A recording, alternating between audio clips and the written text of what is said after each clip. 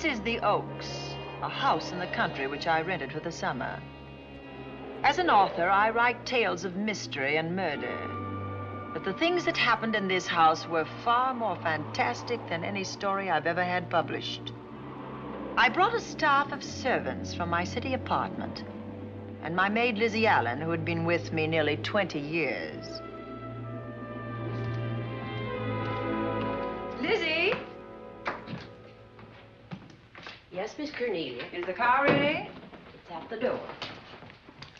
Look, Miss Cornelia, them servants you brought from the apartment are talking about walking out on us. Really? Well, I know they don't like it here, but I didn't think it was that bad. Well, they've been hearing things about the killer that the police call the Bat and the murders that he committed here this past winter. Now people are saying that he's back again. Well, how can they be sure of that? Has he committed another crime? No, not yet, but that ain't saying that he won't. Here's something else. You've heard about the bats they have here. Animal bats, the kind that fly. Yes, yes. Look what it says in this magazine. This is a report from the State Health Department, and it says some of them bats is rabid. Well...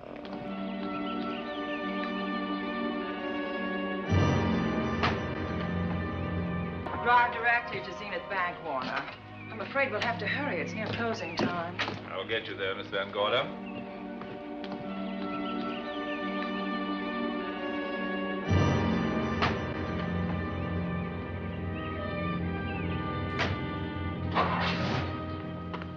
Thanks again.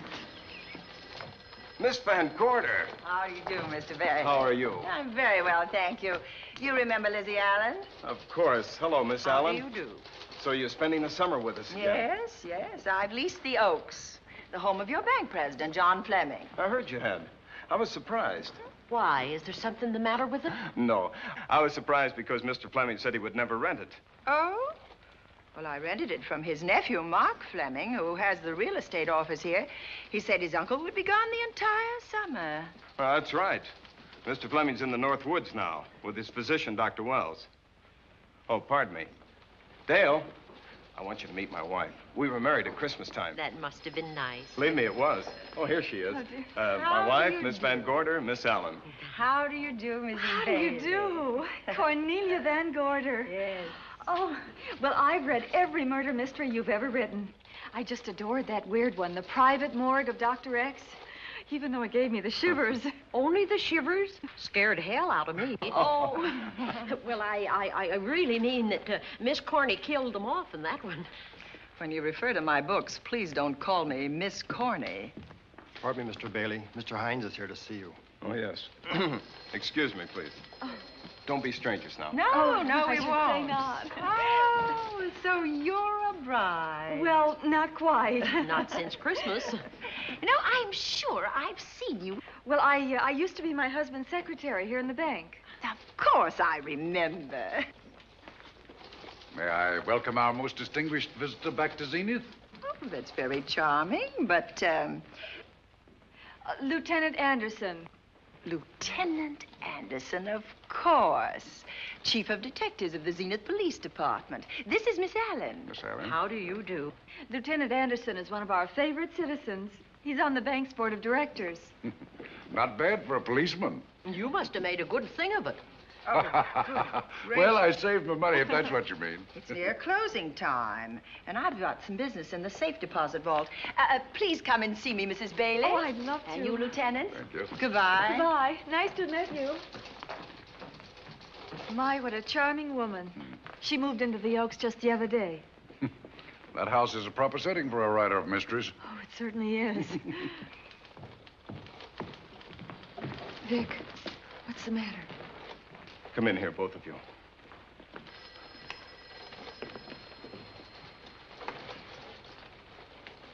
Andy, we're in trouble. Wendell Hines came in to pick up $350,000 worth of bonds that we were holding as collateral for a loan. They were kept in our special vault. Mr. Fleming and I are the only officers of the bank who have access to that vault. So? The Hines bonds are gone. That's not all. Other negotiable securities are missing. From what I can gather, short of a careful check, The bank has been looted of over $1 million worth of securities. You'll have to notify Fleming. I wish I could talk to him. Unfortunately, he and Dr. Wells are deep in the woods.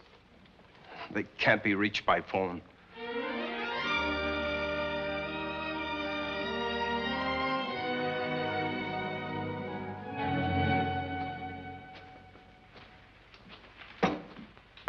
What is it?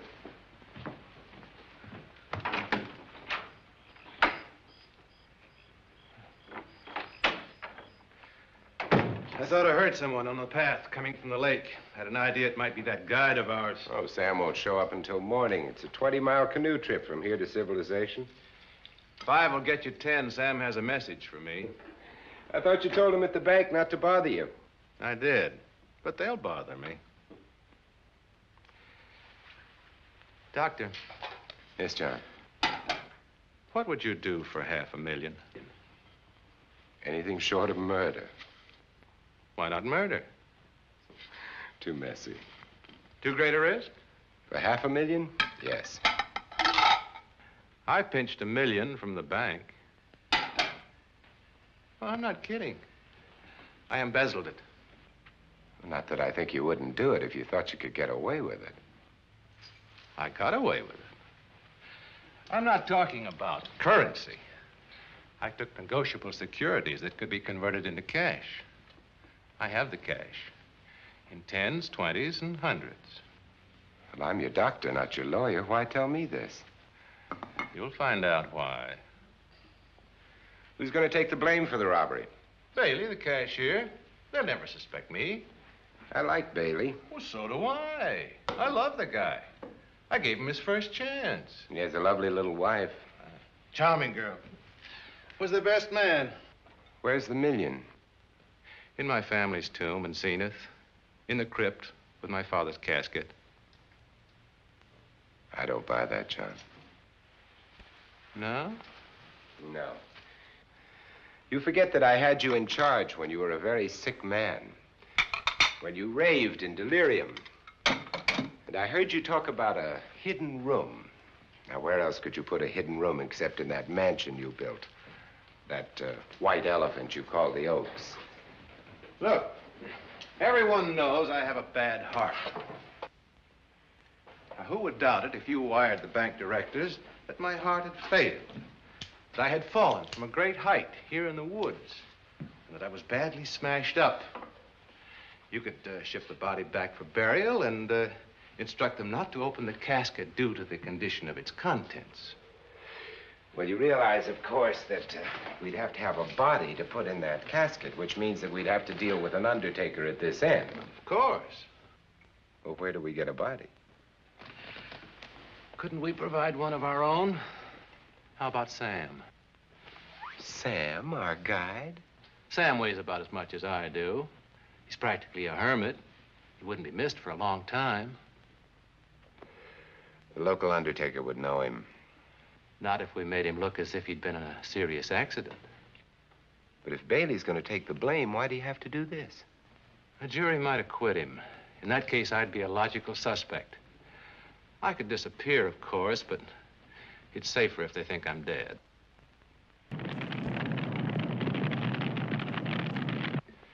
What if I don't go for this deal? In that case, it would be too bad. You mean you'd kill me? What else could I do? Now that I've told you about the $1 million, I'd say you were shot in a hunting accident.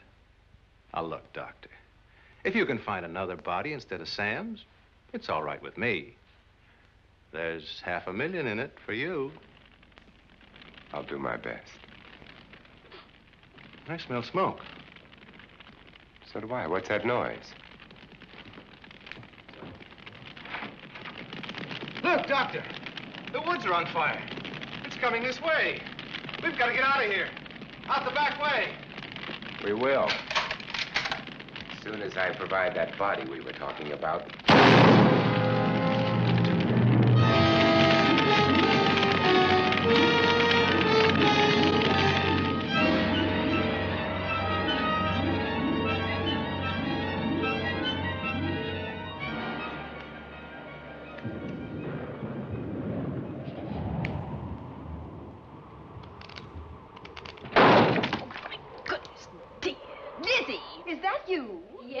Cornelia. There's a storm coming up, and it's gonna be a snorter. The wind nearly blew the door off its hinges. Well, that noise blew my game higher than a kite. I think I've lost some of the cars. Oh, I'll get them for you. Oh, I see you found the paper. Drat that paper boy, scooting by on his bicycle, just chucked it into a clump of bushes and let it go at that. For land's sake, Mr. Vic Bailey's been arrested. Oh? I think. Victor Bailey, vice president and cashier of the Zenith Bank, was arraigned before United States Commissioner Alvin Fielding, charged with the embezzlement of over $1 million. I can't believe Vic Bailey had anything to do with that robbery. Oh, well, I see our landlord is home again. Landlord? Mr. Fleming. Dr. Malcolm Wells is back in town with the body of John Fleming, president of the Zenith Bank, who was killed in a forest fire. Mr. Fleming will be laid to rest in his family's tomb on Friday. And I hope he stays there. Well, why shouldn't he? Well, this is his house. And ever since he died, some funny things have happened here. For instance? The housekeeper, the cook, and the butler said that they heard strange noises at night. And the upstairs maid swore that she met a man without a face coming up the back stairs. Oh, so that's why they quit and left me to run this place without a staff. They didn't tell you, Miss Corney, but the truth is they were scared to stay. But you're still here, Lizzy. Haven't you seen anything? No. No, and even if I had, I ain't afraid of ghosts. They're afraid of me. Honest, Miss Corney, a spiritualist told me once that ghosts was allergic to me. But this Bat feller they keep talking about in the paper, I guess he'd be different. No, I don't think you'd have the same effect on him. Oh, dear. What are they trying to do? Drive people away from this part of the country? Why, what does it say about the bat? Specialty seems to be killing women. My goodness, 2 of them in one night. All his victims died the same way, like their throats had been ripped open with steel claws. That's a charming little caper. I'll have to try it sometime. In a book.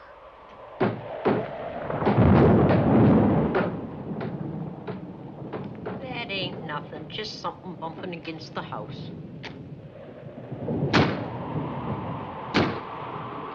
That's just the wind banging a door. Pay no attention to it.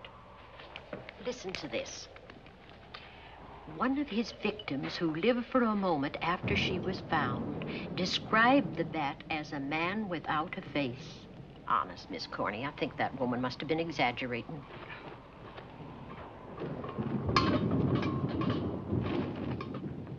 That's just that heavy tapestry at the top of the stairs. I know. I've heard it before on a windy night.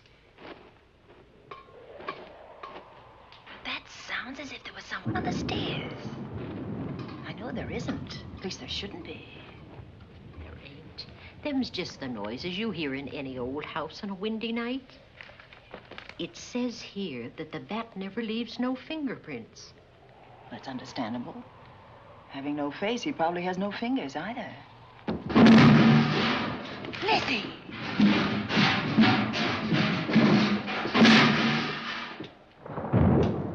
And that, I suppose, is the cat dropping its dentures.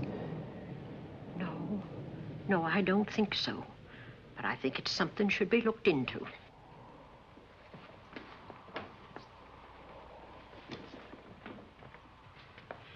Now, who chucked him down here?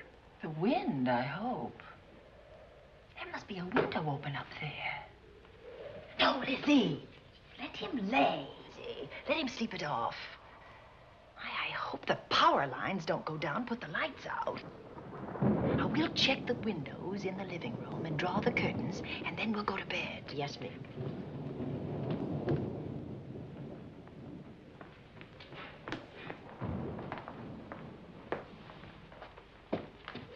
I won't be a minute.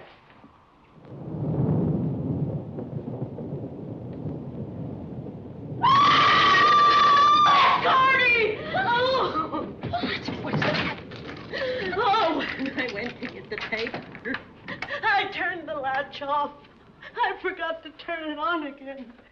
He's out there. He was coming in. He might have got you. Oh, but he didn't, and he's still out there, thanks to you. Now, you hurry now, and we'll call the police. No, I won't leave you, Miss Coney. Are you okay? Yes, ma'am, I'm okay. Okay.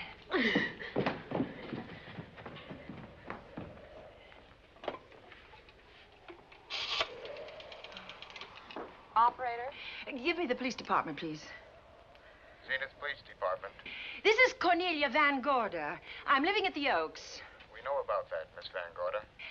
Just a moment ago, a man tried to force his way into this house. You're not alone there, are you?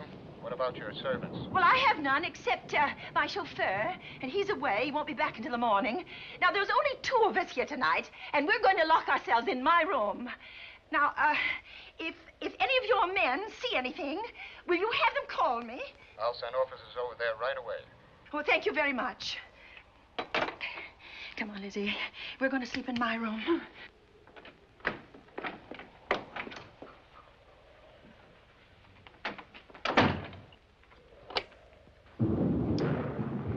Well, nothing can get at us in this room now, I think. This door seems good and solid. Like the door to a tomb.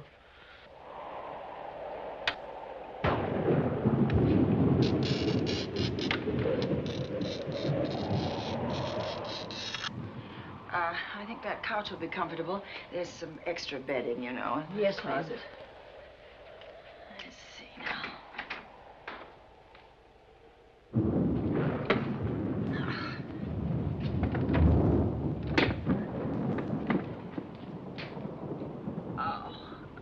Huh? No bolt. Well, that's not so good.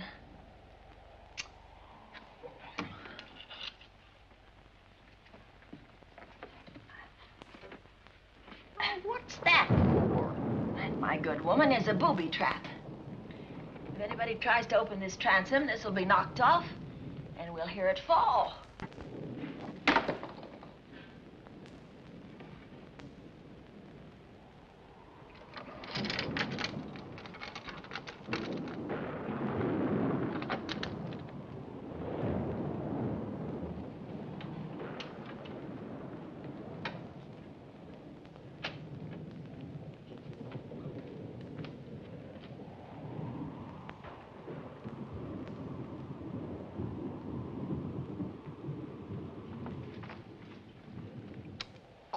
Fiddlesticks. I forgot my night things, my robe, my gown, and my slippers. I'll go get 'em now. Now, wait a minute, Lizzy. I'll go with you. Now, don't you bother, Miss Cornelia. My room's just down the hall. Lizzy, I told you to wait. It's all right. I'll only be a second. Get in here. Get in here.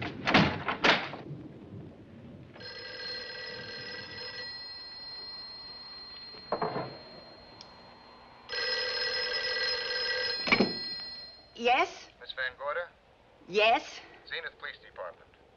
There's a police car just outside your house, and the officers in it have reported that there's no sign of a prowler anywhere on the grounds. Well, the man's inside now. He's in the hall, just outside my bedroom. Have your men break through the kitchen door and search this place from top to bottom. Okay, Miss Van Gorder. Sit tight. I will. I have a gun, and I know how to use it.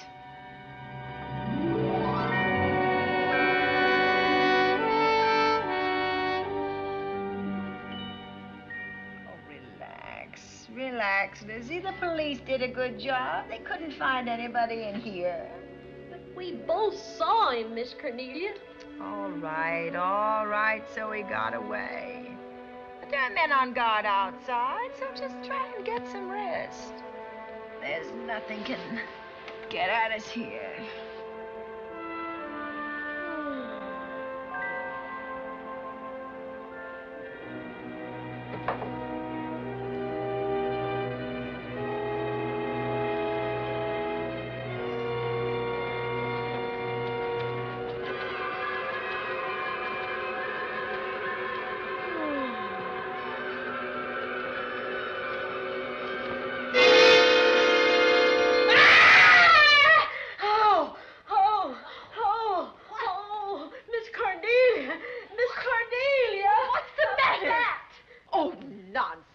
had a nightmare. Maybe I did. But there was a bat in it, and it bit me. What? And it flew in that closet. Oh, good gracious, Lizzy, you're right. Oh. Oh.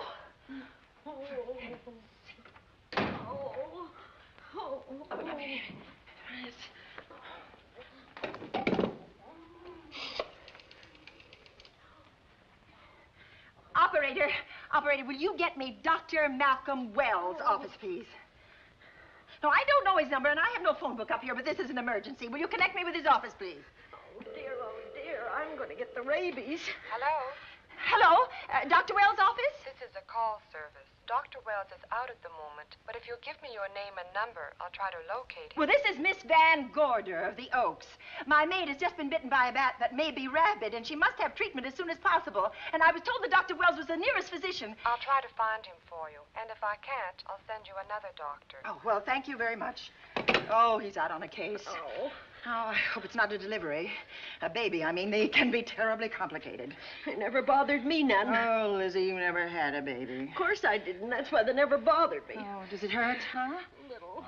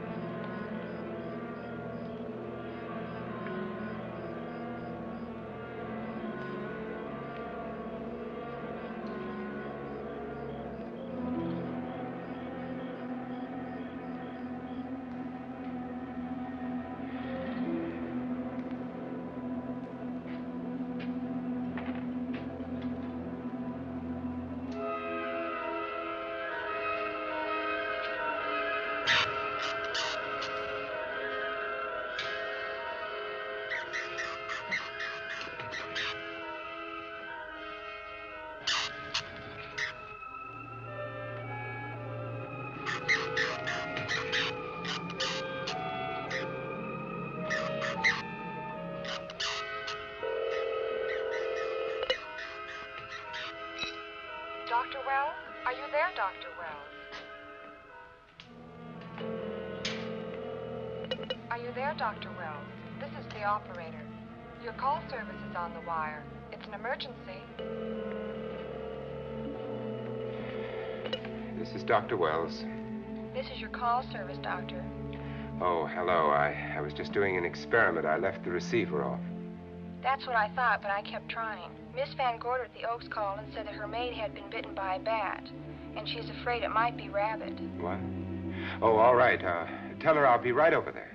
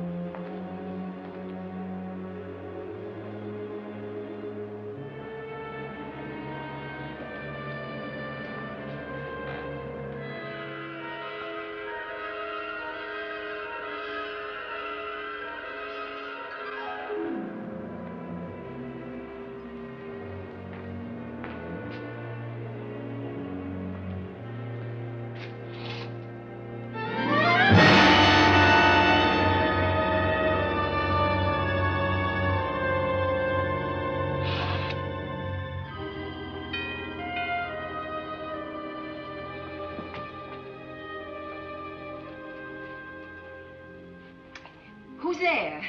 Dr. Wells. Come in. Good evening. Oh, I'm so glad they found you, Doctor. Well, I reached my office shortly after you called. How is your maid? Is she in any pain? No, she doesn't seem to be. Did the bat get away? No, I believe it's still in my bedroom. Oh, good. I'll want to examine it. There you go, Miss Allen. Now you feel better? Doctor, have I got the rabies? Well, I can tell you better after I've examined the bat's brain under a microscope. That thing's got a brain? Oh, you'd be surprised. Where is it? I think the little darling is in that closet. Oh. You know, it's a pity you leased this house, Miss Van Gorder. Why a pity? Well, my dear lady, I don't want to alarm you, but... Oh, well, after tonight, nothing can alarm me. Yes, I understand. It must have been terrifying. So many unexplainable things have happened here. There's something about the place. Your servants must have sensed it when they walked out on you. An apprehension of disaster. Well, let's see. Aha! Yes. There he is. All right, now, take it easy. Nobody's going to hurt you. Quiet now. Quiet.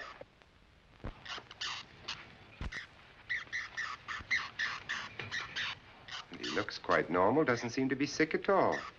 Oh, ain't that nice? I've been worried about him. Well, you should be. From his appearance, I'd say that he doesn't have any infection. In which case, you've had a narrow escape. Now, you take one of those tablets I left for you, and I'll guarantee you a good night. And I'll drop in on you tomorrow. Oh, thanks for everything, Doctor. Now, don't worry, I can find my way out. Oh, I know you can, but do let me help you. Oh, don't forget that once I'm gone, you'll have to climb those stairs alone. Oh, I'm all right. I'm armed now. Can you, shoot one of those things without shutting your eyes? Oh, Doctor, there are guns in every book I've ever written. I don't write about things I'm unfamiliar with.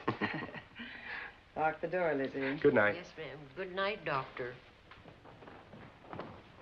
Accident? No, the wind blew him down. Oh. I think. Oh.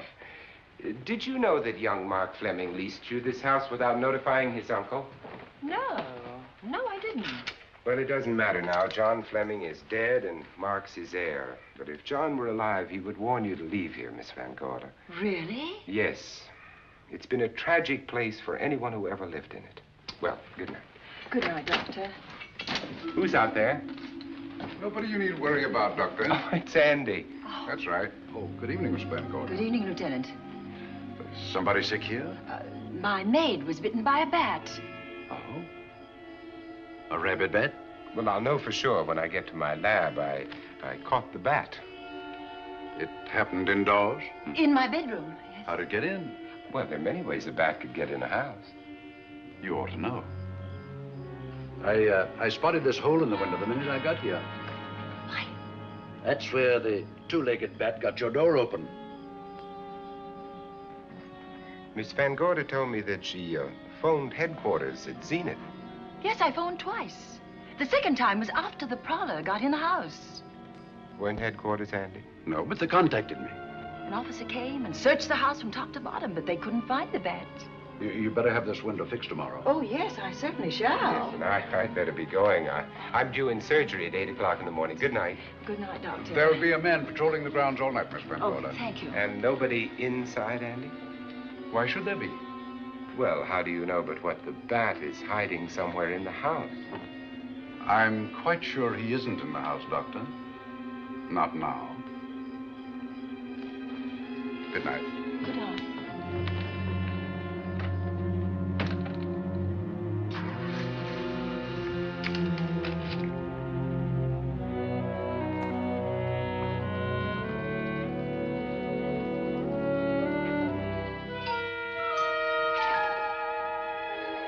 Hi, Andy.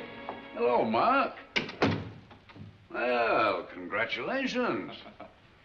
Real estate business must be picking up. New office, new furniture. New deal. How do you like it?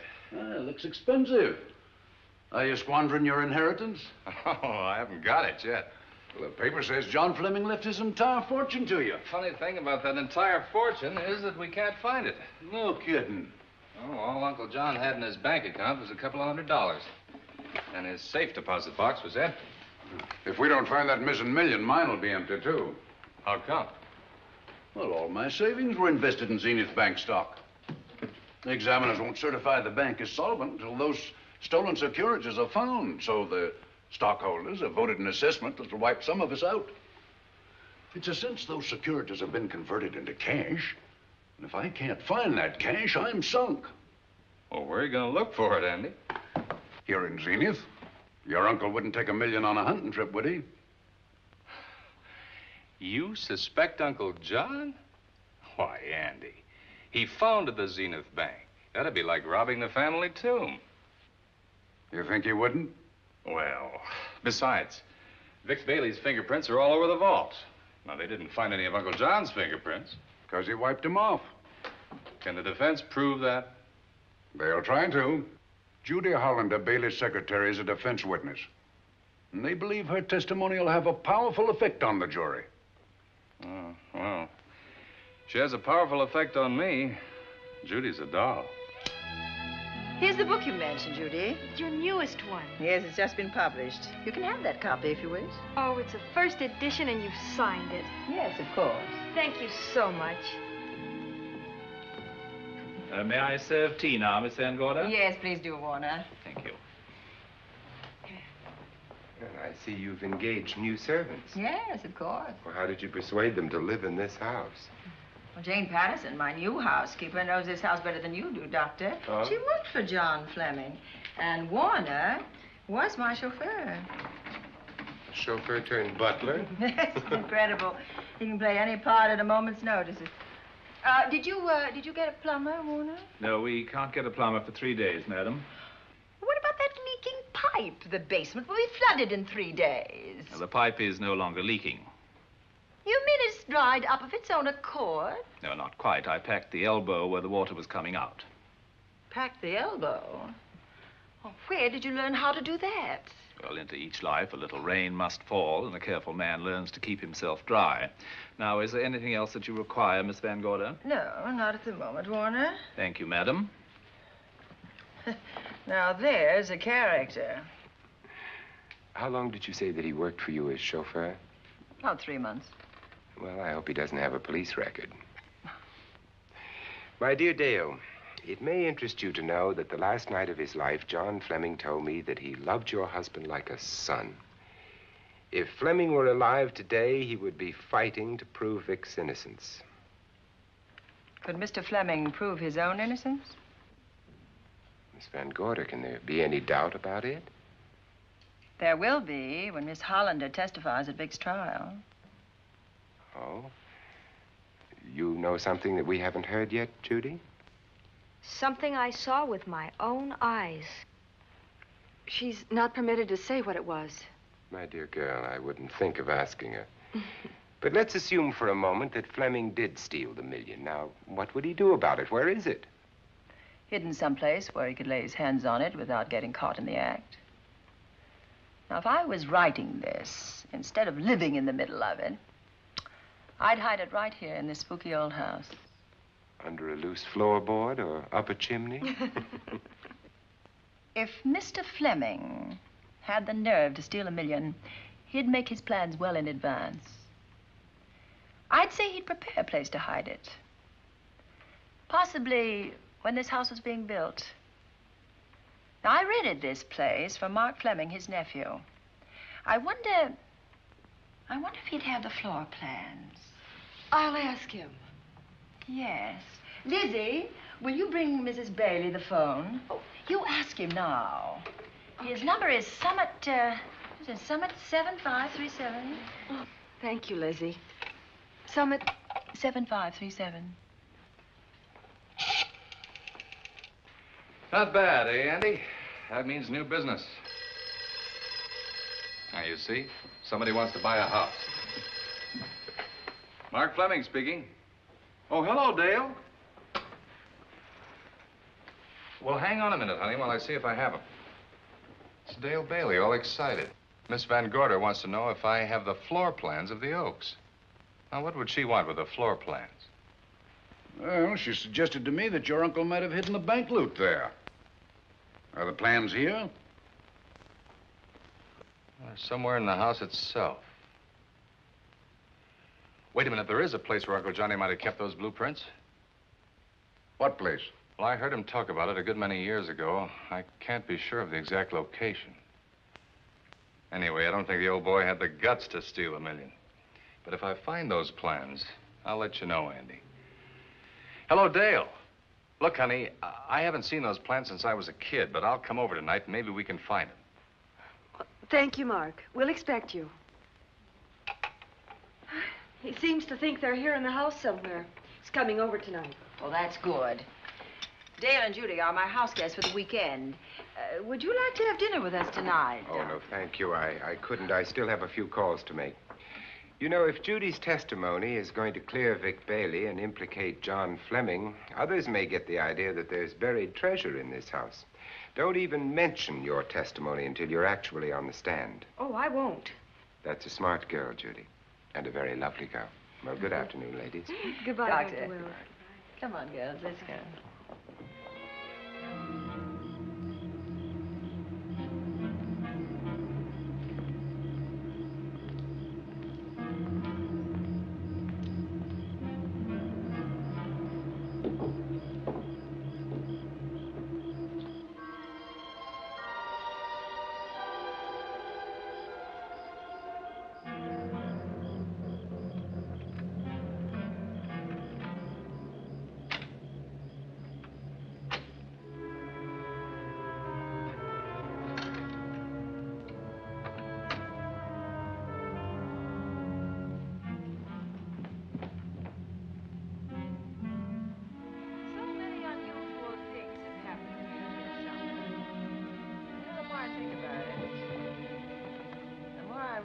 I should be putting them down on paper.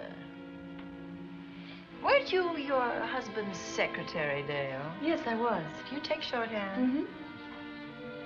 Well, my dear, if you'd like to have your mind occupied, I want you to work with me while I write the story of this fantastic criminal, the Bat.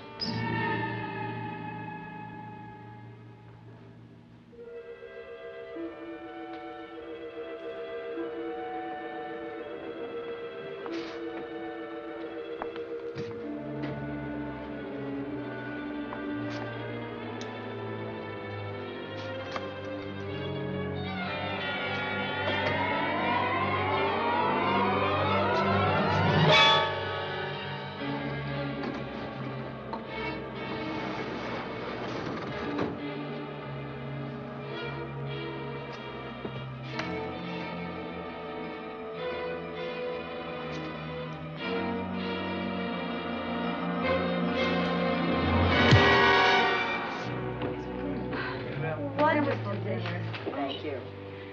It's really nice. A good dinner, Lizzy. As usual. Wonderful. Oh, what a lovely piece of silver. It's an original, isn't it? Yes, they still use them in England for buffet breakfasts. Some hot water in the bottom. Keeps your kippers hot, your sausages, and your scrambled eggs. Interesting. It's very useful. Really nice.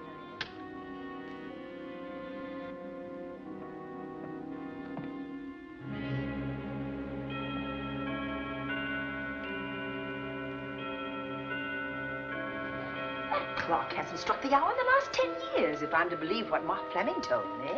Why is it angled away from the wall like that? I don't know. Somebody must have moved it. Lizzy, very likely when she was dusting. Wait a minute. Did you know there's a door in this paneling? No, I didn't. Oh, my gracious, so there is. Maybe it opens to a secret passage. Oh, certainly to a secret something. Who knows, girls? We'll be about to stumble on that missing million. Oh, this is... Oh, there's a panel. There must be some gimmick to it. There always is. Yes, it moves. It moves. It moves. Oh.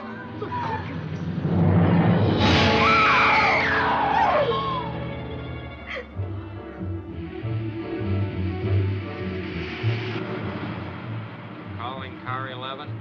Calling car 11. Proceed to the Oaks in Zenith Township immediately. A homicide has been reported. Okay. Proceeding to the Oaks. Notify the county coroner, Dr. Wells. Tell him to come to the Oaks at once.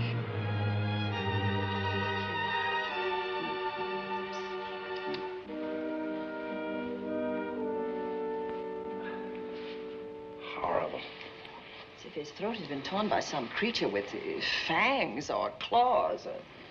That's his sign. We found it on the others he killed. I'd hoped those reports that he was up to his old tricks again were pure imagination, but apparently they're based on fact. He's come back. Back to the scene of his kills. Yes, that's who I mean. That's who did this. The bat.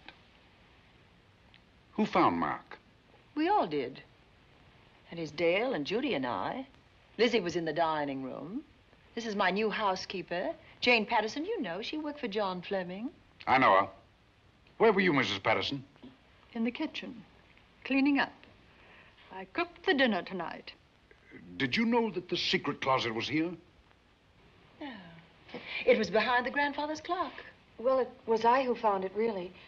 Noticed the clock had been moved and the door wasn't quite closed. I'll get it.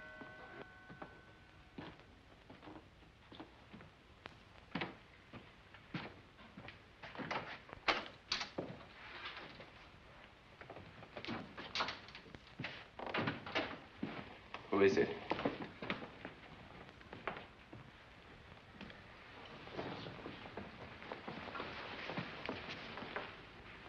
Mark Fleming. As coroner, you saw the same wounds on the others. How long's he been dead? Oh, I'd say about a half an hour.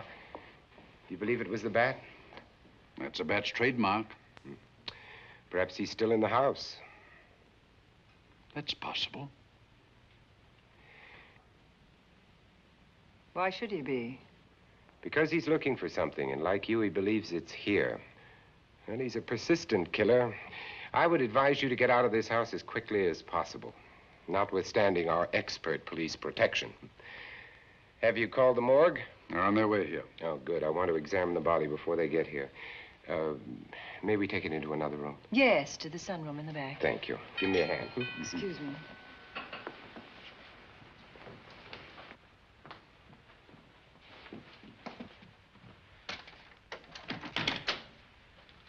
Oh, Warner, where have you been? Well, madam, has it been an accident? There's been a murder. Mark Fleming, the young man from whom I leased this place, was killed here tonight.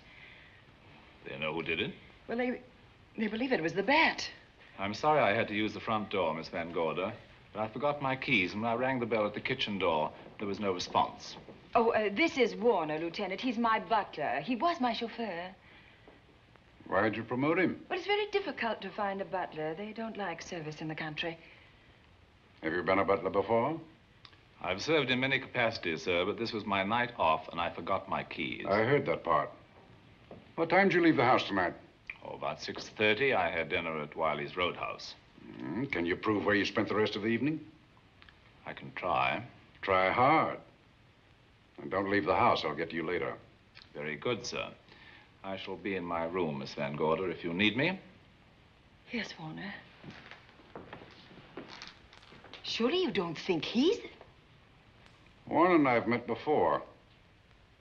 I can't recall where or when, but I will.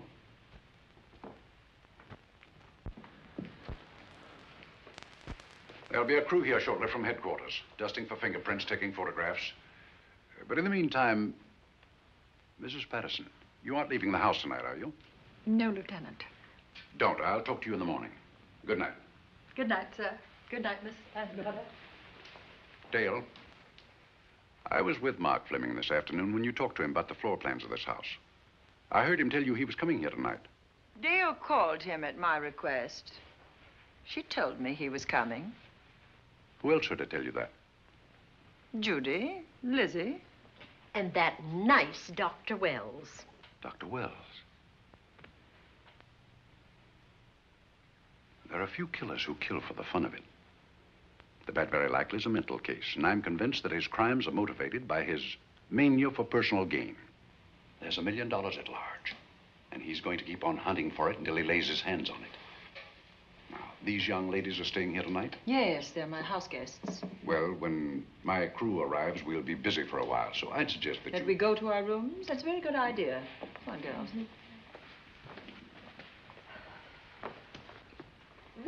police guard for this house tonight, Lieutenant. You've got one. I'm going to cover this place tonight from the attic to the basement. If the bat makes another call, I'll have a little surprise for him. Who is he? Have you any idea?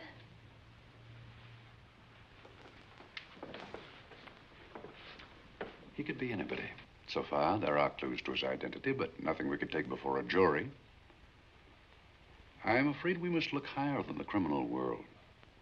He may be a merchant, lawyer, doctor, scientist, one of the pillars of his community.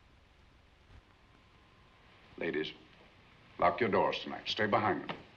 I promise you you'll be safe. Good night. Good night, Lieutenant. Good night.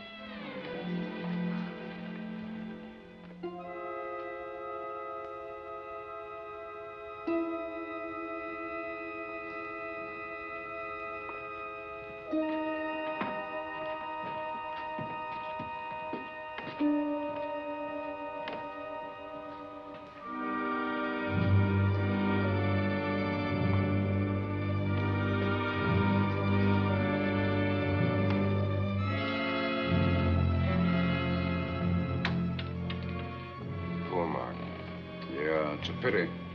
So young. Well, Doctor, do you agree it was the bat? In my report, I shall say the death was caused by the same technique used in the other killings. A paralyzing blow to the throat, followed by severe lacerations of the jugular, resulting in excessive hemorrhage. In a layman's language, he didn't know what hit him. Oh, he knew. But he didn't have time to think about it.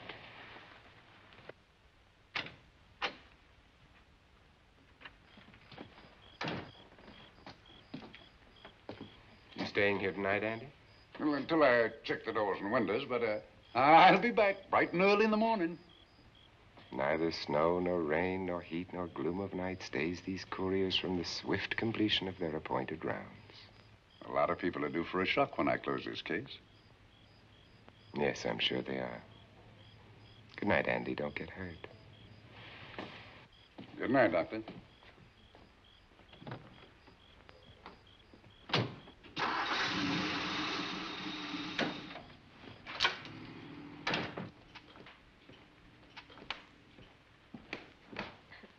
You know, I think we'd better let you get some sleep. Oh, Lizzy and I share this room for mutual protection. You know, one night, a storm blew the wires down, put the lights out, and I went out the next day and bought a half a dozen of these things. You better take one with you, Dale. Oh, thank you. We'll go across the hall now. Are you sure there's nothing else you need? Oh, no. Quite sure. We'll be all right. Well, if anything bothers you, you just sing out, and 2 strong women will come to your rescue. Oh, nothing will bother us. Not with Andy on the job. No. Well, good night. Good night, Miss Van Gorder. See you in the Don't worry, everything will be all right. We won't. Good night. Good night.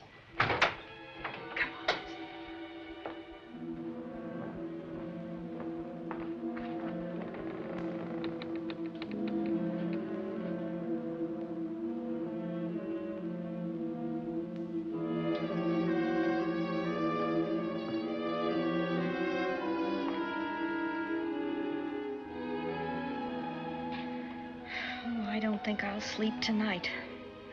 Me neither. All I can see is poor Mark Fleming staring at us. I thought that when people died, their eyes closed, as in sleep. Don't think about it. I'll bet you're thinking about it.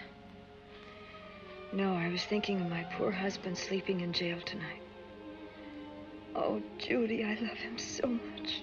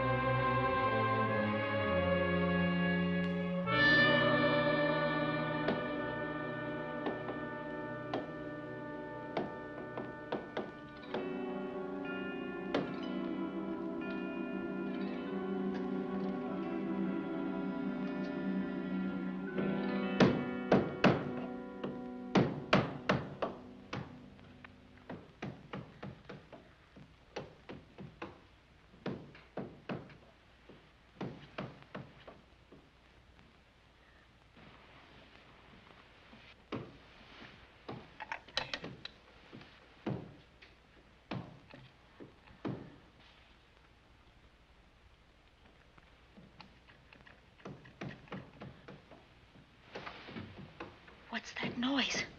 Oh, I don't know. I kind of fell half asleep. For a moment, I thought it was something from a dream. It's somewhere in the house. Yes, on the floor above. Not directly over us. Probably a room overlooking the driveway.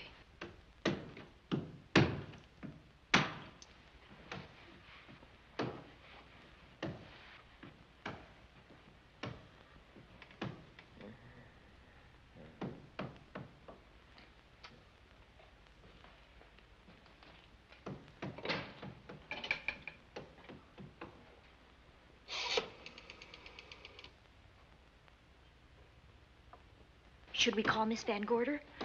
She'll hear it. How can she help but hear it? Oh, besides, we don't want her to think we're a couple of hysterical women. Well, I'm about to become one. Oh, I dear. had it for one night. Dale, you're not going out in that hall. I want to know what's happening up there. But Lieutenant Anderson said if we stayed behind our locked doors, we'd be safe. Vic isn't safe locked up in that jail. Suppose that stolen money is in this house. Mark Fleming seemed to think it was. Maybe that's what somebody's looking for. Oh, for heaven's sake, don't you hear that awful noise up there? Now, Lizzy, you've just got to stay awake. The house phone and the outside phone wires have been cut, and we can't get help. Where's that policeman? Oh, I don't know. Something must have happened to him. Now, go on, get on your robe. Oh, Dale, please don't go up there. I've got to. Think what it could mean to Vic. Now, you stay here. Oh, no. If you go, I go.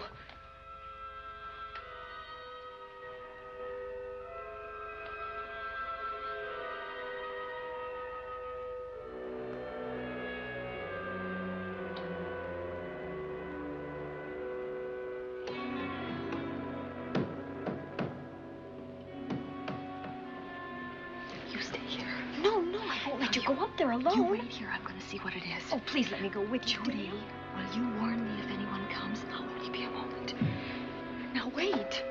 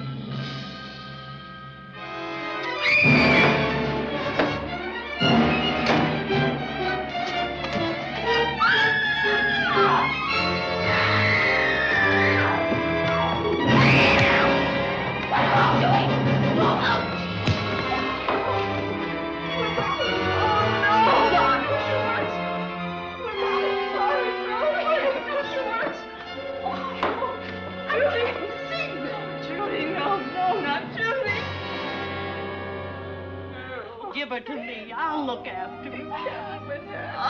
Poor baby.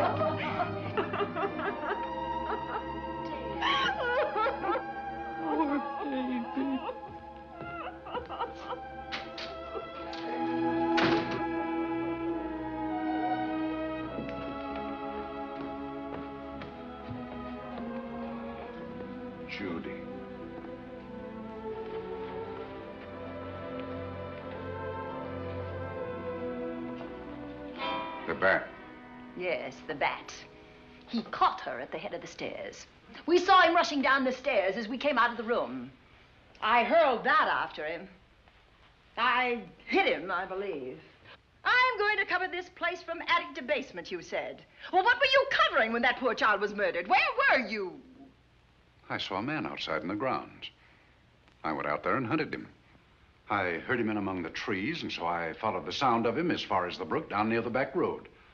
And then I lost him. I'd rather give my own life than have this happen to Judy. But I told you to stay in your rooms and lock your doors and stay there. What was she doing at the head of those stairs? That was my fault. They heard a strange noise, heavy pounding in one of the rooms on the 3rd floor. We all heard it. I wanted to see what it was. Judy, I wish she wouldn't let me go out by myself. I made her stay on the balcony. What about your new butler? Oh, well, he's in his room, I suppose. Oh, Mrs. Patterson. Oh, yes. Did you know what happened here? No, sir, but I heard the screams. I went to call Warner. We have rooms on the same floor, but he wasn't in his room. His bed hasn't been slept in. If Mrs. Patterson heard the screams, Warner could certainly hear them. You're quite right, sir. I heard them. Oh, you did? And where were you? Outside in the grounds. Miss Holland has been murdered. No. Oh, so you're surprised. Shocked. Well, I've seen better performances. I remember you now. Your name's not Warner. I've got a circular in my office with your picture on it. The Chicago police not so long ago were hunting for you in connection with the robbery. You're right again, sir. And they found me and they tried me and I proved my innocence and I was acquitted. That could have been a lucky break. Where were you when this child was killed? I told you before, sir. Outside. What were you doing there? I was following you. I saw you leaving the house and it seemed that you were hunting someone. I thought you might need some help. Oh, yes, sir. I followed your flashlight down through the trees. Then it disappeared. And then suddenly, as I was staring out into the darkness, I was struck by something on the back of the head. The next thing I knew, I was lying on the ground. I realized I'd been knocked out. I wish you had been knocked out. But then we'd have found you with your mask still on your face.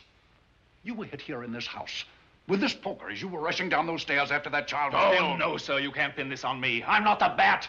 I've never killed. I couldn't kill. I won't take the rap for this.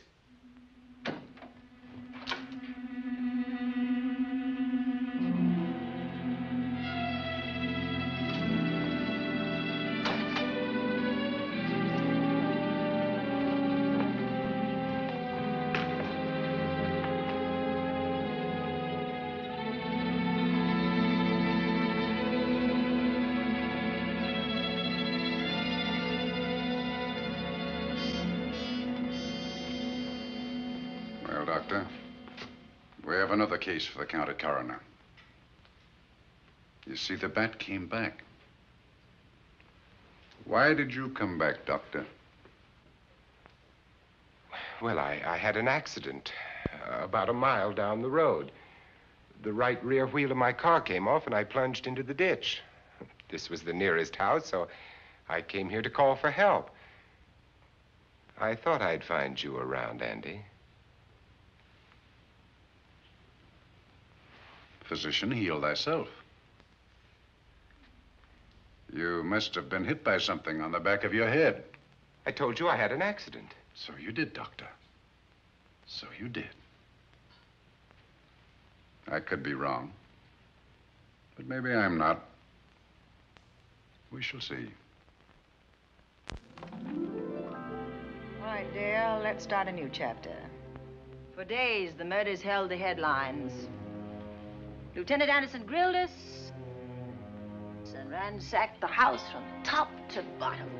Warner was not placed under arrest, but his every move was watched. At night, except for a detective on guard in the house, the police and the reporters left us alone. And on one of those nights, without telling Lizzy or anyone else, I pursued a secret investigation of my own.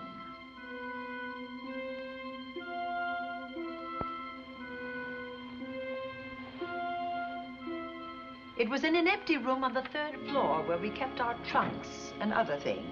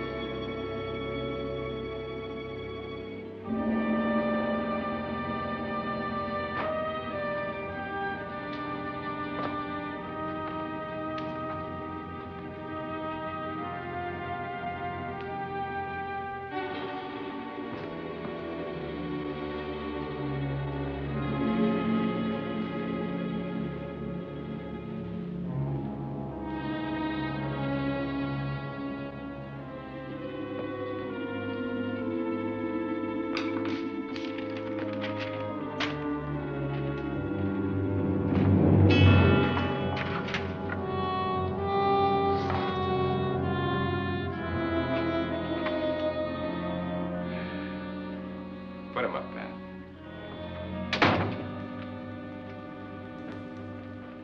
It's a bright idea to kill me in my own lab and let people think that I'm the bat. But you had to kill me first. What was it to be, ambush? And clever as you are, you're not smart enough to do that. Nor were you smart enough to find the money, though you came quite close to it. But I know where it is. And when you're dead with that sign pinned on your chest, I'm going to collect it and live happily ever after.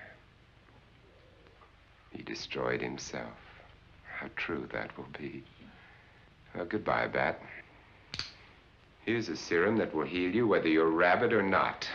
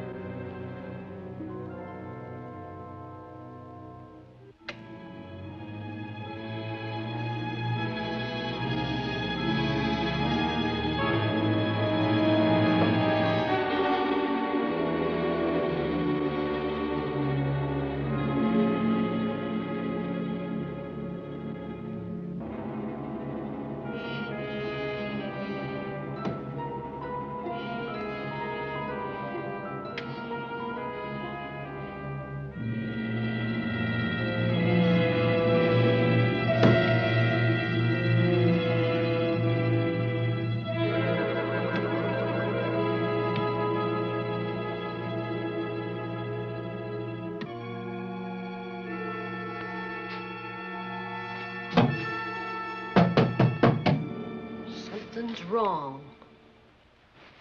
Something's wrong.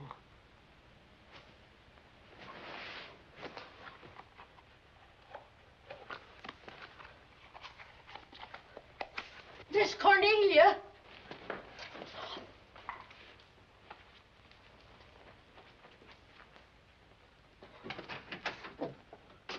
Miss Cornelia.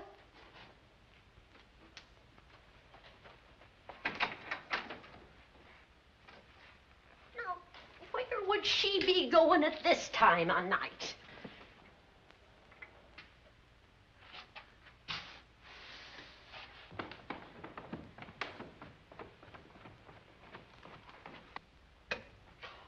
Well, land's sake.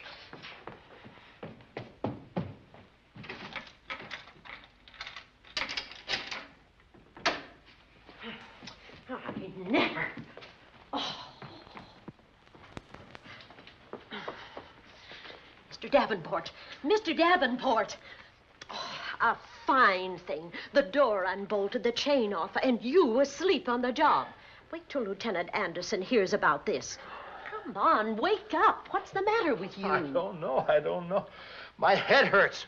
My whole body's numb. Here, take a sip of this. Try to snap out of it. I'll be back in a minute.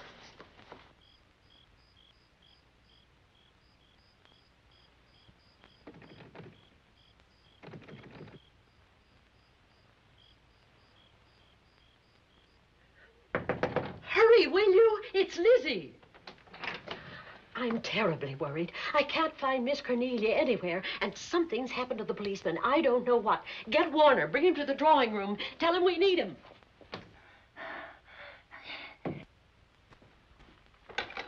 Are you all right now? Yeah, I'll be all right in a minute. I remember now. I took a drink of wine from that decanter there. Miss Van Gorder told me to help myself. She wouldn't put nothing in it? Well, somebody did. Somebody who knew I was on duty here. Then it was somebody that got Miss Van Gorder. I can't find her anywhere. Upstairs, downstairs, or in the basement. I told the housekeeper to get Warner. Lieutenant Anderson will want to know about this. Hello. Yeah, this is Davenport at the Oaks. We've got trouble here. Well, for one thing, I was drugged. Yeah. But I must have been knocked out because the maid tells me Miss Van Gorder is missing. Well, you better call Anderson and let him know. He's not at home. Well, where is he? Out on a case? What case? Dr. Wells. What else did they tell you about it? Oh, hurry, will you? We've got to find Miss Cornelia. Okay. Lieutenant Anderson is out on a case. Dr. Wells was found dead in a room next to his garage, murdered. Dr. Wells? There's something queer about the killing of Wells, but headquarters won't talk about it. Lizzy, Warner isn't in his room. There's no sign of him anywhere. And I was supposed to keep an eye on that guy. Where's Miss Cornelia? That's what I want to know. Wait a minute. Didn't you say that the chain and the bolt were off of the front door? I certainly did. Well, maybe Miss Van Gorder went outside. Oh, she never would. We better look. I can't breathe. There's no air.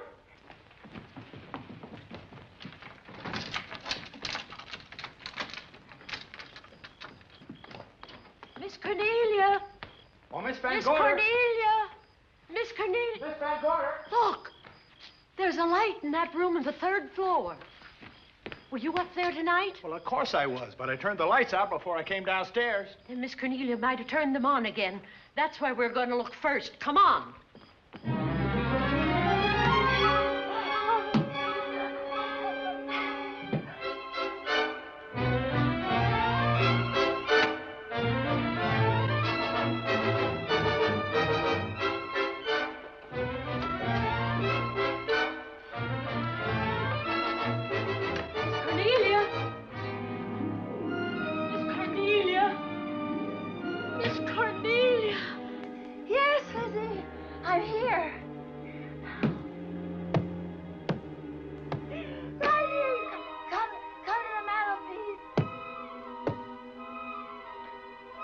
Here we are, Miss Van Gorder. What do we do now?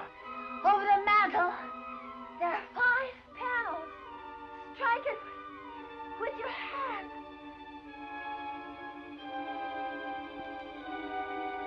Which panel did you say, Miss Van Gorder?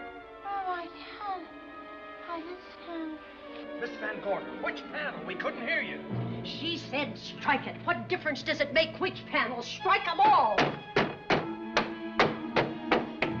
Look.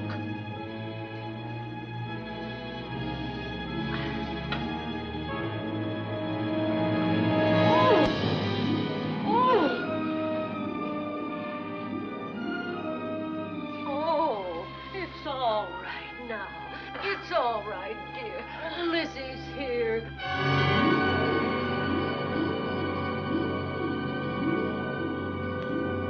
Feeling better? Yes, much better. We'll take you to your room. Oh, no, you won't. I'm going to stay right here. I'm quite all right. Oh, how blessed it is to breathe without an effort. You know, no one knows how sweet the air can taste until someone shuts it off for a moment. That room is just like a box. When the mantelpiece closed, it seemed like all the air was drawn out of it. Look, there it goes again. Let it close. I can open it from in here.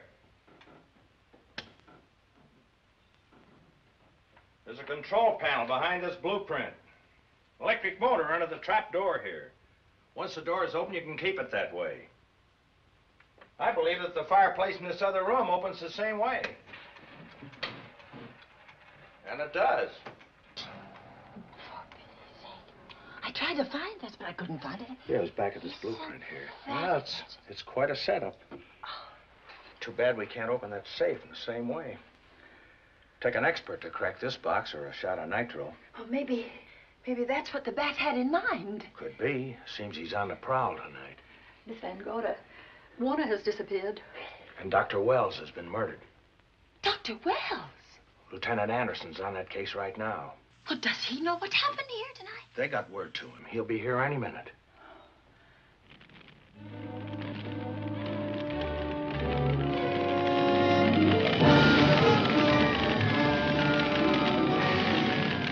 What's that noise? Miss Van Gorder, the garage is on fire. Scott, look at that. Lizzy, put that light out in the other room. Now, where are you going? to report the fire. Well, you just stay right here. Miss Van Gorder, the garage. Well, let it burn. You watch the stair. Can't you see that fire was set to get us out of the house? Out of the house? Were you talking about the... Yes, I'm talking about the bat. Now that the lights are out, he'll think his trick has worked, and we've gone. He'll be here any minute. Well, so will Lieutenant Anderson. I hope so, but the bat will be here first. And he'll kill again if we're in his way. We've got to be as clever as he is.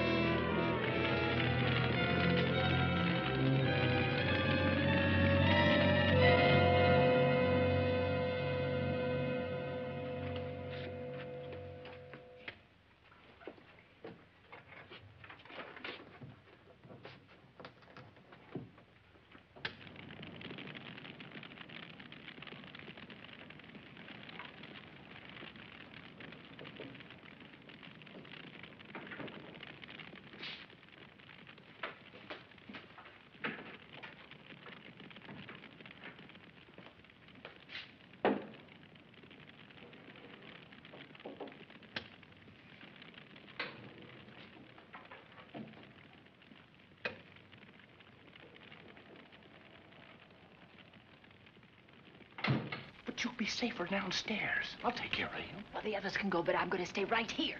All right, but get out of sight.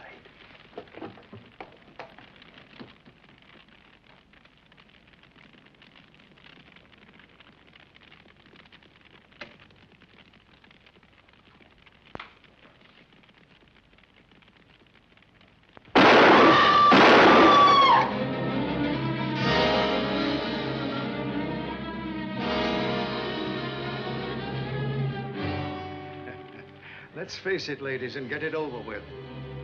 Others have seen my face before they died, but I'll have to deny you that pleasure. This would make a good scene for your book, Miss Van Gorder, but I'm afraid you'll never write it.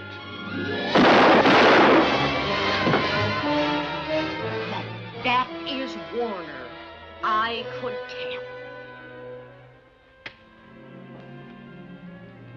You misjudged me, Miss Ellen. Warner! I don't like being a murder suspect, Miss Van Gorder. I was headed for a plane, but halfway to the airport, I changed my mind and came back. I'm glad that I did.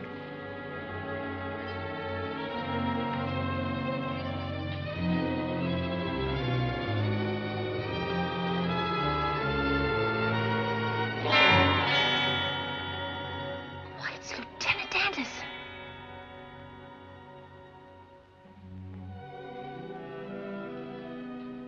Yes, it was Anderson. He discovered the secret of the hidden room and was waiting to get into it and open up the safe. We found the money in it, a little over $1 million in tens and twenties and hundreds. Good old Andy. With all his ill-gotten gains invested in bank stock. It's rather a clever way to hide stolen money. In the open, as it were, and so respectable. But don't try it. No matter how clever you are, you can't hide murder.